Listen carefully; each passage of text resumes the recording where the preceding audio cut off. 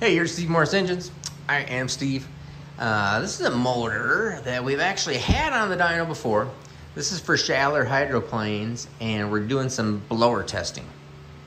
And so we re-baselined it with that blower, and we just put this blower on with this adapter that goes on up above the blower, in between a hat and a blower, and doing some testing on that. This thing is 468 cubic inch. It's a limited hydroplane motor, which means that it has this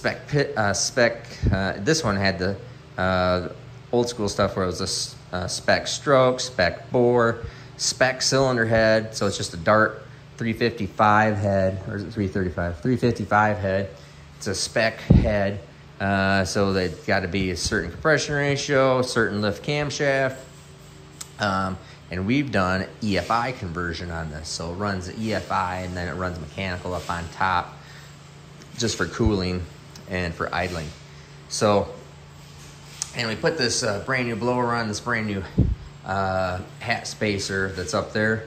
And it's got a vacuum leak here somewhere. It kind of fits in all together a little funny and isn't exactly right. So it does idle pretty high. But anyways, this thing's meant for going, wide open throttle laps in a limited hydroplane racer and their spec motor. So pretty interesting, pretty cool, and it's going to be like the very first one that's EFI. And we've had this thing done for a while, and the seasons get all screwed up because of COVID, whatever. But that's why they're where they're at. Pretty good piece. Dart block, dart heads. Like I said, 468 cubic inch.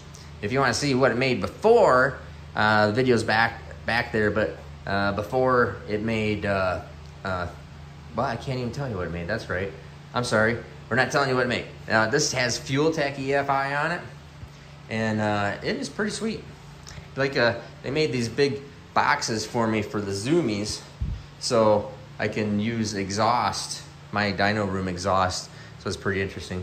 And it just always cracks me up. These things sound, I gotta admit, they sound good. They always sound good. So I'm gonna run this thing for you and just kind of give you a teaser. Sorry, because it's a class motor and everybody's top secret squirrel, so you don't want to, can't give away everything, all the top secret stuff, but it's pretty good. It's like really good. And this new blower deal is better too. So we'll just make a hit on this thing, and I'm not going to show you any numbers. Sorry. It is a class motor, so they're really particular about this stuff, especially when it's a spec deal. But it's making good horsepower. I'll tell you that right now. And love these great big, cool, super cool hats too. Give you a good view.